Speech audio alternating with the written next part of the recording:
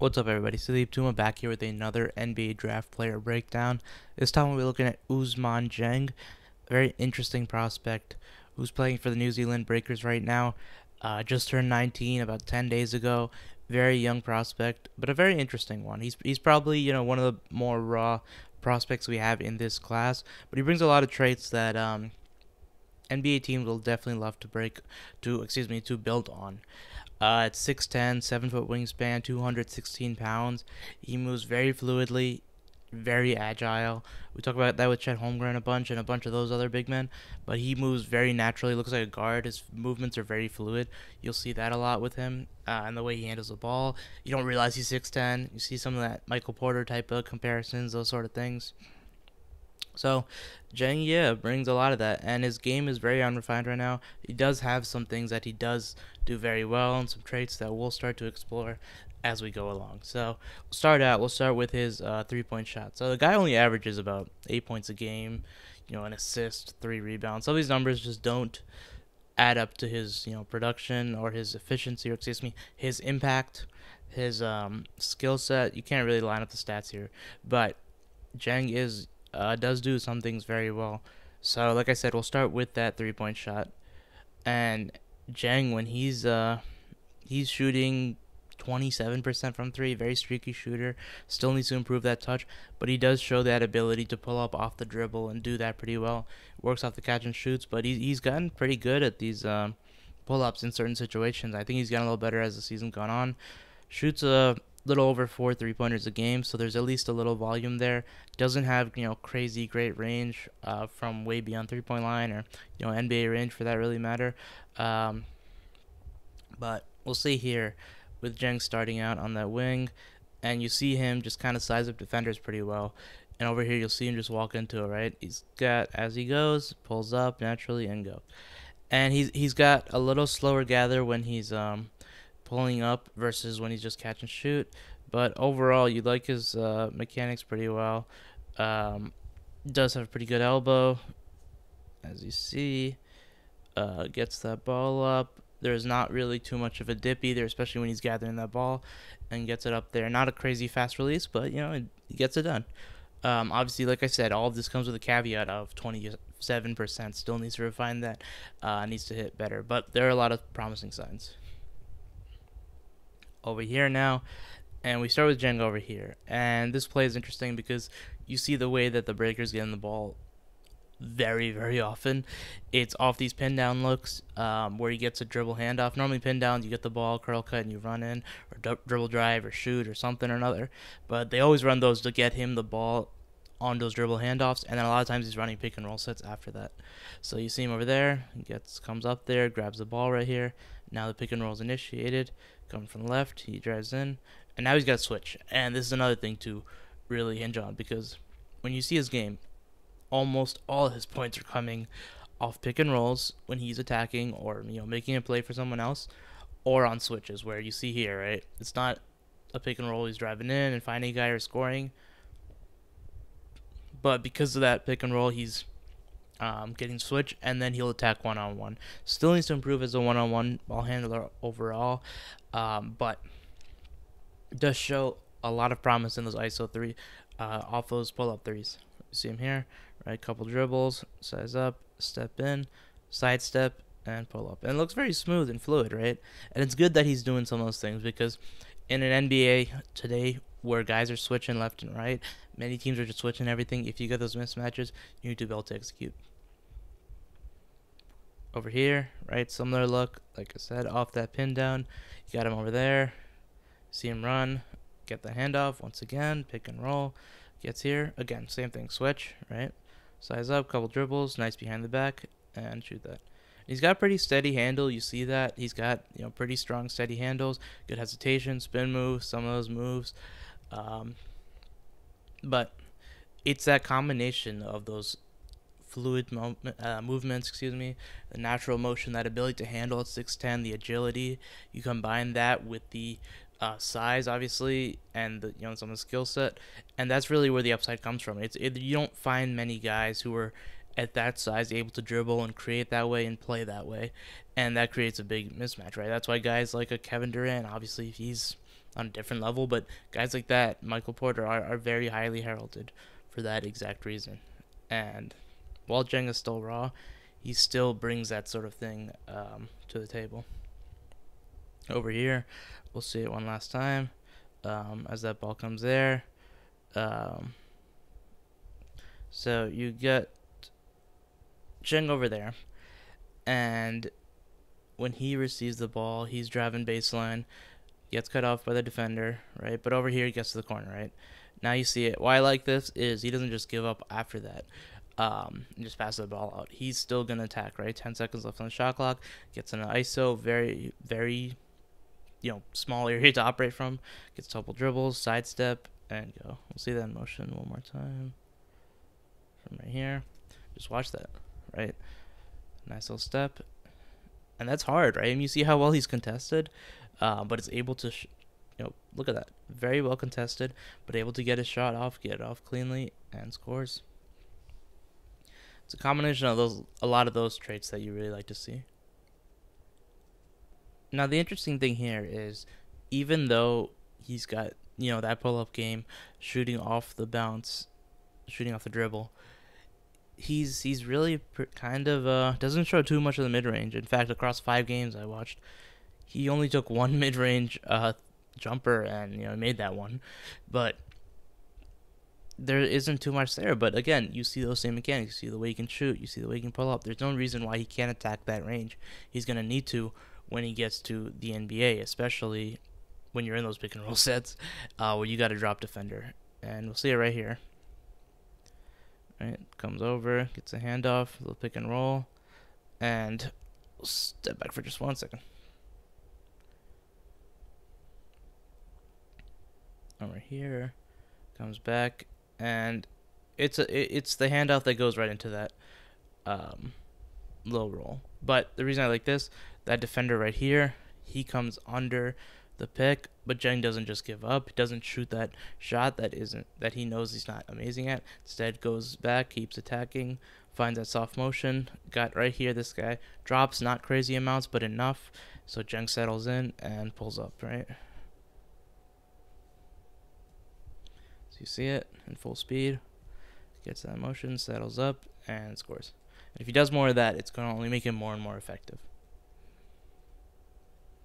And then over here, like I mentioned, a lot of pick and roll sets, especially when he gets downhill as a driver.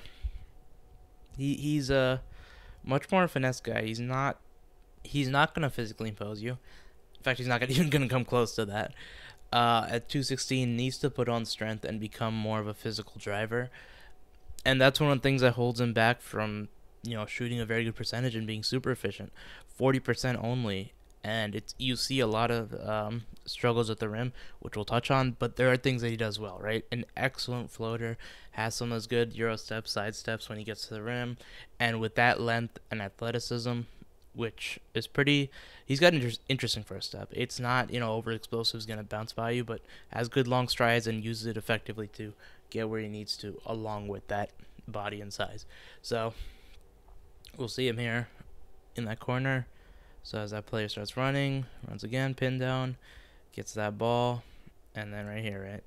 Now you got that pick and roll going. He gets in there, little step, and you see it. Right hand also, right? He's not very good with his left hand. As you see him come downhill, right? Sees that little one-on-one, doesn't go into the body, steps away, but because he's so got great touch with that floater, scores through. Over here, you see it one more time. Got him over here, gets the handoff, and then goes. And over here, one more time, right? What do we talk about with that one of those last plays? With the mid-range one? That pick and roll defender. Him right here. Or excuse me, the primary defender. He goes under that pick. Dieng doesn't just settle. He gets back, resets, and then starts attacking with his left. Gets right there, and that's a good in-rhythm floater. From right there, right?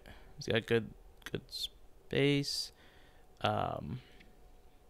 He's got this pick and roll defender right here who's stepping back, so he takes the right shot and scores.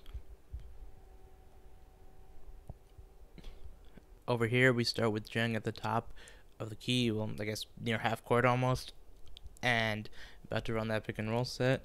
Pick comes in from the right. Dieng just attacks downhill and scores. And this is good because he does finish through little contact here, but what you very subtly see is his pace.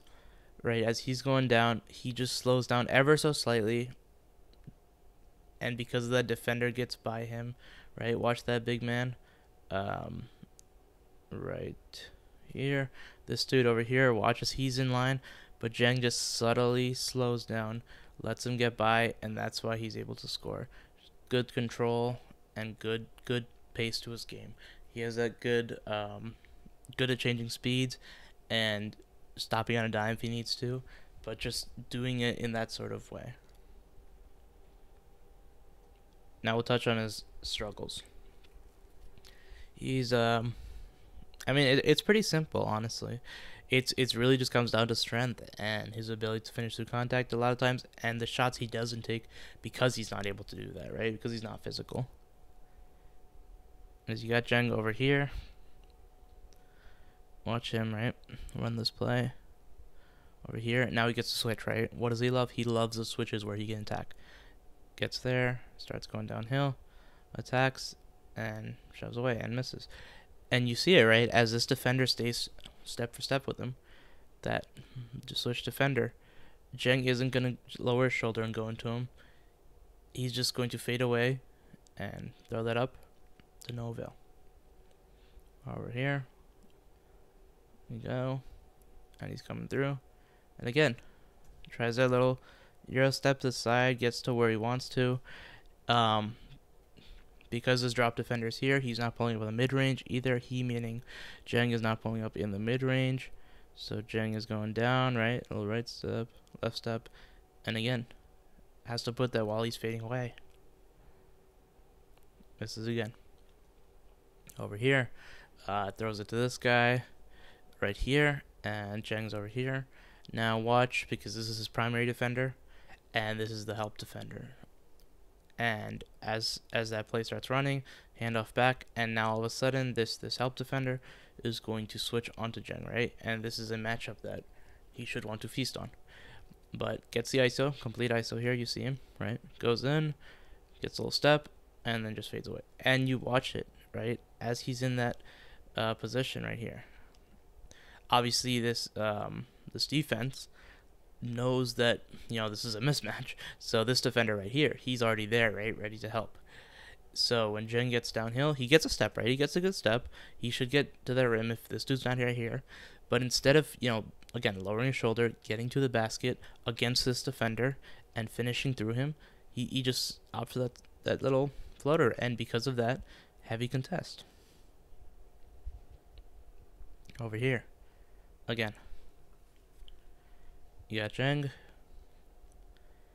here running that pick and roll, and here they just collapse on him, right? And they even block the ball in that one, because as he's going, he's got his defender on his back, he's got this help defender in drop coverage, and so as Dieng goes, they just completely collapse on him. That roll man's not there in time, and so they just perfectly do it, and it's another issue. And those are the type of things you'll need to develop, right? We talk about raw. Those are going to be very important because they're only going to get more physical, stronger, faster, better switching movements, everything, defensive schemes as you get to the NBA. So he's a guy that you're swinging for the fences a little bit, right? Banking more on his upside than you are on what he's going to give to you right now. And also you're going to need to develop him properly. But he does give you a lot of traits, right? And one of those is that athleticism. Talked about the first step, but his just ability, his acceleration, straight line speed, it's pretty impressive. You know, in the open court, he does look pretty fast and explosive there. Again, not the most explosive, not a J.D. Davison, Kendall Brown, but you'll see it here with this play going on. As you go, right, little step, and then watch him, right, nice little move, and you see it. He just gets out there, good acceleration, good movement trait, and gets out there. Now his playmaking is interesting. He's definitely improving. 1 assist a game doesn't really do justice. He's definitely improving and has very good in the pick and rolls and making simple good reads out of those. Has some good one arm passes.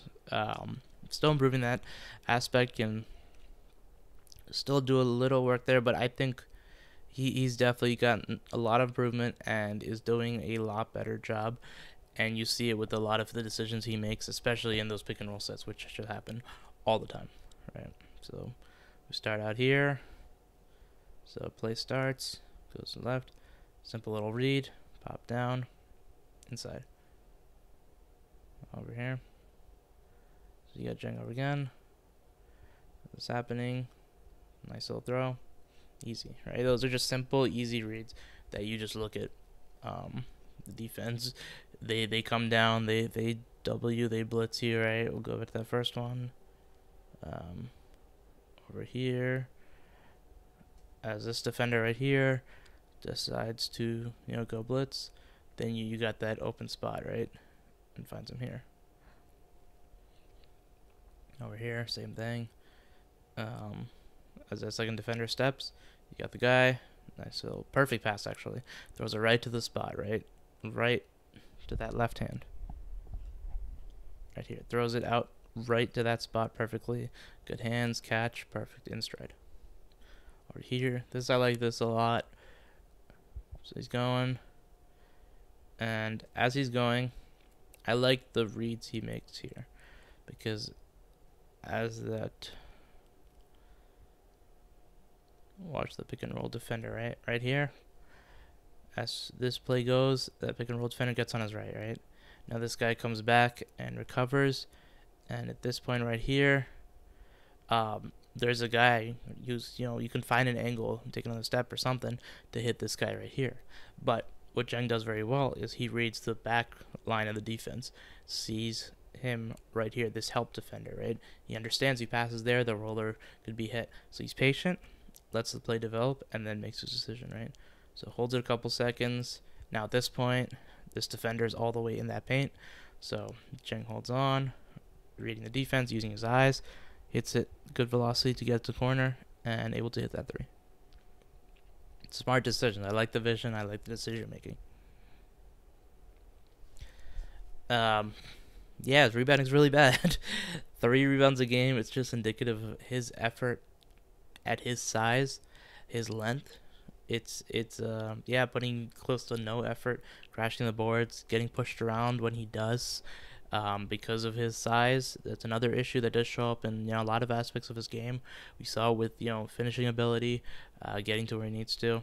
So over here, we start with Dieng down here, and as that ball goes up, he's going to just get pushed out, right? Ball goes up, watch Dieng. The other guy just boxes him out and pushes him out. Very simple. And that's one of the times where he's looking to get a rebound. Most of the time, he's not. Over here, one more time. Got him here. And as that ball's going up, it's going in. Dieng's in pretty good position. I mean, look where he is right now. But, just lets himself get pushed out just ever so slightly. Almost doesn't even put in much of an effort. And steps out. And those are some of the things. He's got the upside to be a much better rebounder if he does that because of the physical traits. But at this side of the stage, it's a big struggle. And his defense, you see those strength issues pop up once again.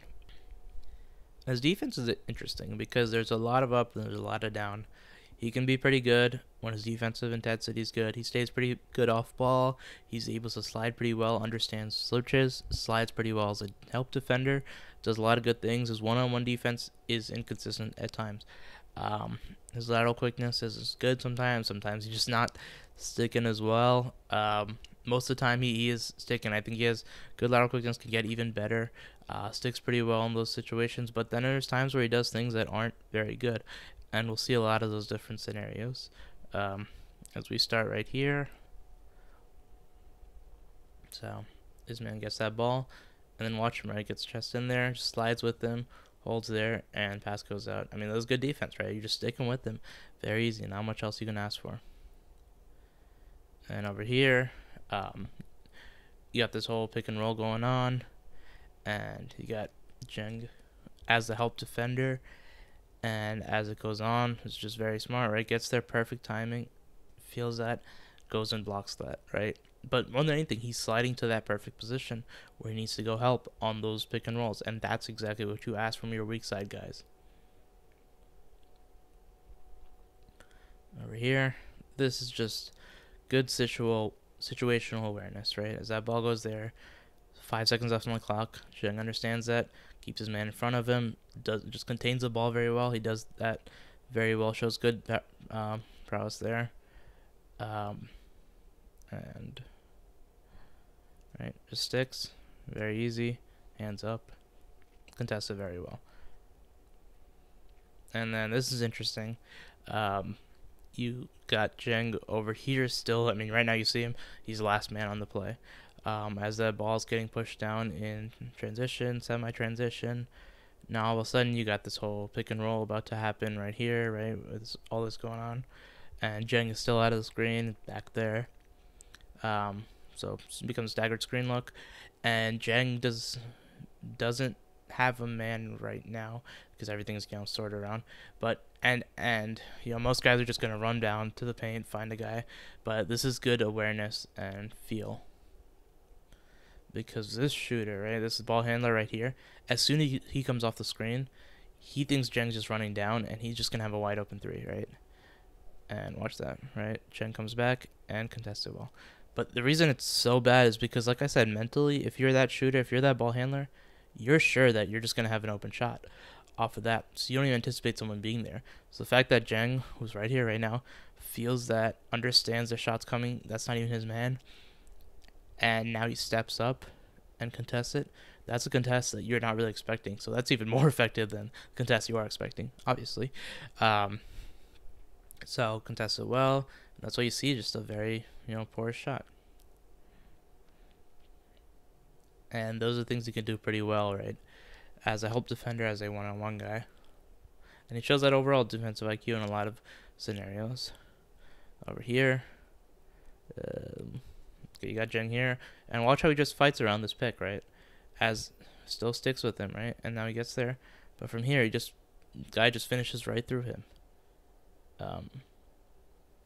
Even when he's sticking positionally, right? Like I said, he can contain that ball, but it's doing you no good if you don't have that strength to keep him out there, right? Guy just goes right into the shoulder, lowers that shoulder, finishes through and through. And that's, good defense in the sense that you're able to get to where you need to, you're putting that effort, but it's bad because you don't have the physical traits, the strength in this scenario to be able to hold your own on defense, and that's a problem. Over here. So as that ball goes into that post, you got Dieng right here, and you got his man right here. So as that play's going on, you will keep your eye on his man, right here. Dieng, who's coming in, who's holding it in the paint, right? You got the man right there, and then he just feels it, and Dieng just loses his eyes. And you see this from time to time. This is a problem. You don't want guys to lose their eyes and, bite on balls or anything. Right, over here. It's about at this point, right, where you see him. Watch Dieng. Watch him tilt his head to the right, realizes his guy's gone, and now it's too late. And I don't think he has the foot speed to recover in situations like that. So even if there's a small step where the guy is getting already an advantage, it's going to be hard for Dieng to recover in those sort of scenarios.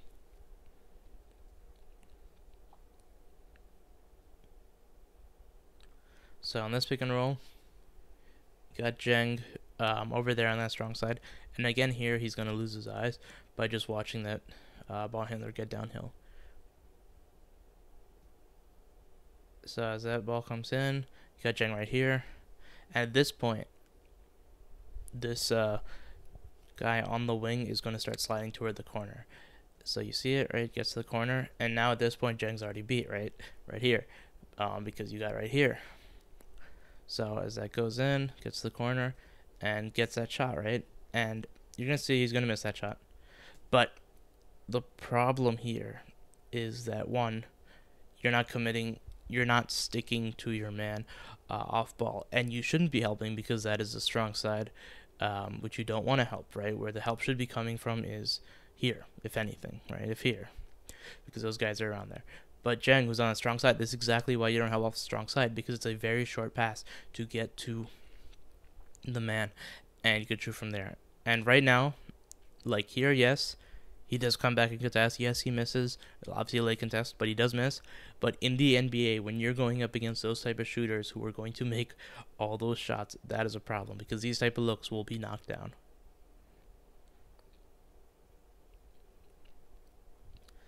And over here, you're gonna see that ball go to that wing, and as Dieng, gets a little overzealous, steps over, and he just gets beat straight off the dribble. And he doesn't get beat off too much. Here you're gonna see an issue where he does. That's not great. And at this point, as he's still on his hip, this guy right here has to come over and help. So it just leads to that very easy dump off. And those are things you don't like to see. And over here, one last time, you'll see Dieng again make a good play as the right play, but is not able to contend because of his strength issues. So this whole pick and roll is going to go on over here. And you watch this dude right here. He's going to get into the paint where Dieng slides perfectly in. But you're going to see the guy just finish right through him, right? Dieng over here one more time. So you watch him slide, gets right into position, and just bodies him out. And that's really kind of, just a, I guess, overall testament to his entire, strength, weakness sort of thing. When you look at guys like Chet Holmgren, Jabari Smith, or I guess Chet's probably a better example here because he's a guy at 190 who's very underweight, obviously. But he's very physical. He makes up for a lot of those things, and he has insane intangibles, obviously. But for Dieng, it really does mess with him a little bit.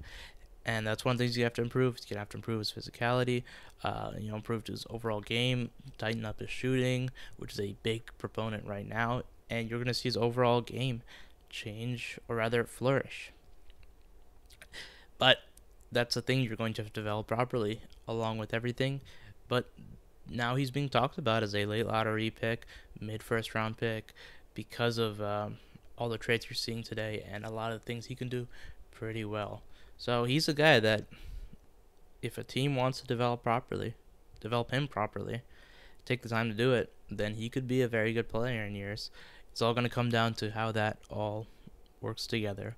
But I'm interested to see who takes him, who wants to take him, and how he's going to, end up in a few years. But that's been the scouting report on Ousmane Dieng. Hope you guys enjoyed the video. Please like and subscribe if you did, and I hope you have a great day.